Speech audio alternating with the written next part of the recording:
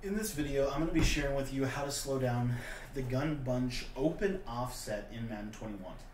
What's up guys, my name is Cody and I want to thank you for taking the time to watch this video. If this is your first time visiting my channel is all about helping people become the best Madden players that they could possibly become. And if you want to get better at this game, I want to encourage you to click the subscribe button at the bottom right hand corner of your screen. It is completely free to subscribe and it just allows you to simply stay up to date with the latest tips and strategies in the Madden community. Now in today's video, we're going to be taking a look at some nickel 335 and nickel 335 defense. And if you have not already got my 335 wide defensive guide, I'm going to leave a link to that in the description as well as into the comment section for you if you want to get that defensive guide. It is the best defense in Madden 21, and in the guide I teach you not only how to run the defense but how to use the defense to shut down some of the best offenses that you will face in Madden 21. And so in this video we're talking a little bit about how to stop the gun bunch open offset in Madden 21. And if you take a look at my coaching adjustments, you're going to see that I've got my flats on 30 yards, I've got my curl flats on 10 yards, and my hook curls are on 5 yards. My option defense is on conservative, and we're going to be talking a little bit about the Mike Blitz 3. This is my preferred defense for spread style defense offenses, and the primary reason why is because due to the linebackers being able to blitz, it allows you to have very, very good coverage as well at the same time. So we're going to go from cover 4 into Mike Blitz 3. Now from that point, if you take a look here on the right side, you notice that my linebackers are going to be coming back into the line of scrimmage to basically help out with this. So what we're going to do is we're going to shift our defensive line to the running back side. This is always one of the first steps that I take in defending any offense, is to try to do this shift right here. This is one of the easiest things that you can do to stop the run. We're going to crash our defensive line out, and then we're going to basically bring our user right here. Now if you watch, if they try to run this ball down the middle, you're going to see we're going to have very, very good run support. Whether it be out of that run or whether it be this RPO trap. If you take a look here at this RPO trap, it's going to be the same kind of situation. You're going to see that we're going to basically be able to kind of come in and just take this run away. So we've taken care of the running game with one simple shift. Now from that point, what we're going to do is we're going to start shifting and adjusting our coverages to be able to deal with this play. So the first thing that we need to deal with is the bubble screen. And if you take a look here at the RPO alert bubble, you see that the R1 receiver is going to be on the bubble screen. However, if I audible over here to the play flood, you see that he's now the X receiver. If I audible to the play fake screen wheel, he's on the crossing route. So, and then last but not least, Y trail, he's on a man-beating little trail route. So that player is, all in all, a problem, okay? And if I wanted to individually man him up, you can see here that on this play, he is the X receiver, but if I go to the other play, you see he's going to be R1. So just so you can kind of know, you have to be kind of paying attention to that. If you can man, oftentimes you're going to be manning him up on the X, but if he's the R1, that's how you can kind of know, oh, they're running the bubble screen. It's a little tell the offense gives you. But I just like to man this guy up on that R1 receiver, okay? More than likely, he's the one that's going to be coming on motion snap, motion slants, back and forth, post, things like that. So I just like to man him up. Now remember, my curl flats are on 10 yards. My cloud flats are on my cloud flats are on 20 or 30 yards.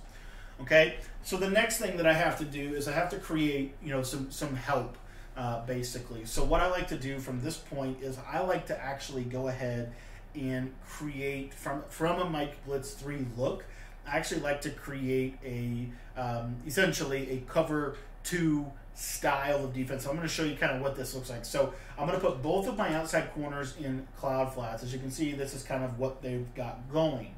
Now, from that point right there, what I'm going to do is I'm going to take this deep blue safety Jackson, because oftentimes if they run this formation, the bunch or the 3 wide receivers are going to be to the right side of the field, like to the wide side. So whichever side they're on, that's going to tell you the wide side of the field. So he's going into a deep half. He's got to be able to get out there and take anything away deep up the seam, okay?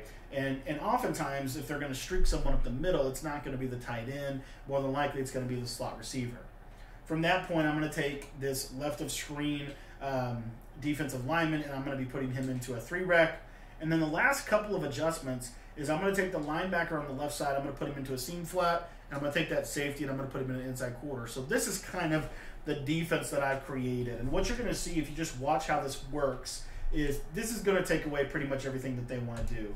Even if they want to try to hit me over the top, because I've deep half, put that safety in a deep half, oftentimes I'm going to be able to have a fairly decent shot at being able to stop a lot of what they're going to do.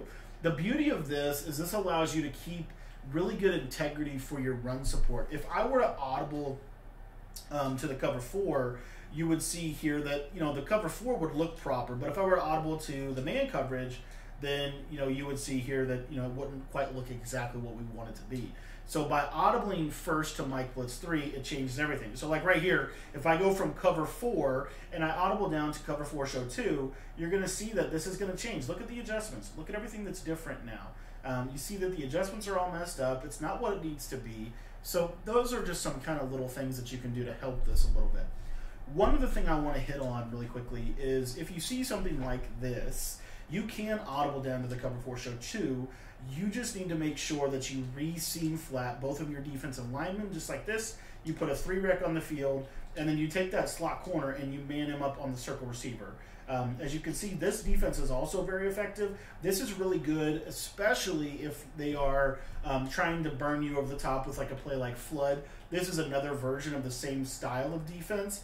The major difference is because of that slot corner, we now have a lot more flexibility as far as handling that outside streak. So just by manning this guy up, you know, the circle's not going to be really an option. And then as you see there, they're going to match onto the X receivers. So you can go with either way, but my preferred way to do it is to go to the cover 4 show 2. The biggest thing though is you've got to make sure that your user comes in here, because if he's not in here, you're not going to be able to stop the run. All right, and then from that point right there, you're just going to do this, and then you're going to have essentially this defense right here set up. Now, if they want to run a bubble screen on you, I will tell you that they can. They can hit this bubble screen, but you're going to get a catch tackle because of the cloud flat out there. Even though that cloud flat's at 30 yards, he's going to take an outside release on the player, and so you're going to have a lot of you're going to basically get a catch tackle every time. You're not going to get interception on a bubble screen, but you're going to be able to deter the bubble screen, and that's what's so good about the nickel 3-3-5 wide defense. It just shuts everything down. It has the tools that you need to be able to stop any offense that the game will throw your way. So if you want to get my full nickel 3-3-5 wide defensive guide, I'm going to be leaving a link in the description of this video that will literally walk you step by step through the nickel 3-3-5 wide defense. It's the best defense in the game, and you can get it for just 15 bucks. There's going to be a link in the description that will take you right there to get the ebook if you want. And I'm also going to try to leave that link in the comment section for you as well, just so I can make it as easy for you to get to it as possible. If you have any questions about the defense or the ebook in general, feel free to text me. My cell phone number is 208-218-6900. Thanks for your time. I hope you enjoyed the video. And like I said, there's going to be a link in the comments with the guide.